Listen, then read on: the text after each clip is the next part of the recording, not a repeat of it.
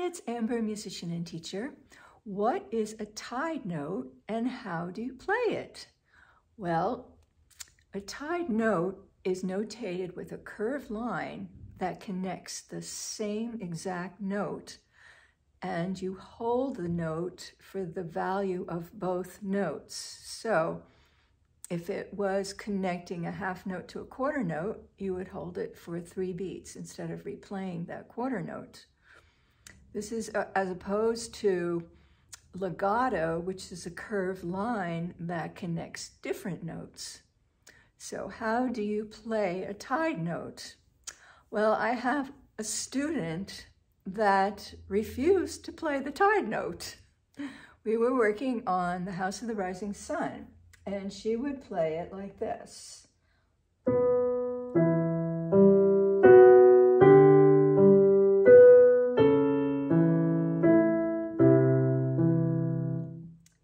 So it's a tied note that connects the half note to an eighth note, but she was playing that note as a quarter note. So let me play just the first example. So it's in 3/4 time. It was 3, 1, 2, 3, 1. But the way it's written, that tied note to the eighth note, so the next note is just an eighth note. So it really should sound like this. 3, 1, 2, 3, and 1, 2, 3, and 1, 2, 3, 1, 2. So it changes the whole feeling of the song. And it's also boring if it's a 1, 2, 3, 1, 2. So by tying that half note to the eighth note, we get more interest. It's 1, 2, 3, and 1.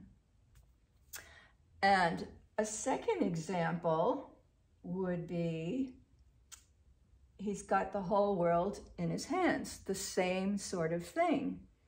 So if you just played it straight, it would be,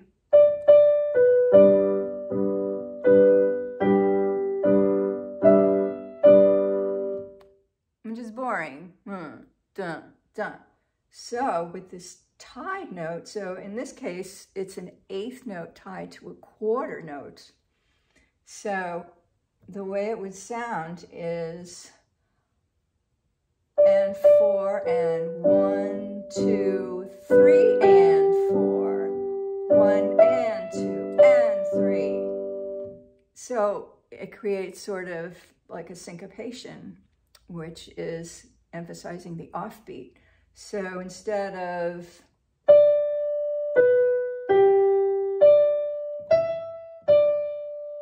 it's 1, 2, ba ba ba ba ba. So we're just doing a little shifting there on the accented beat, and it makes it more interesting.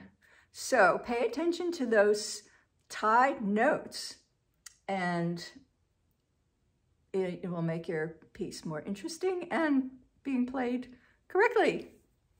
Happy learning!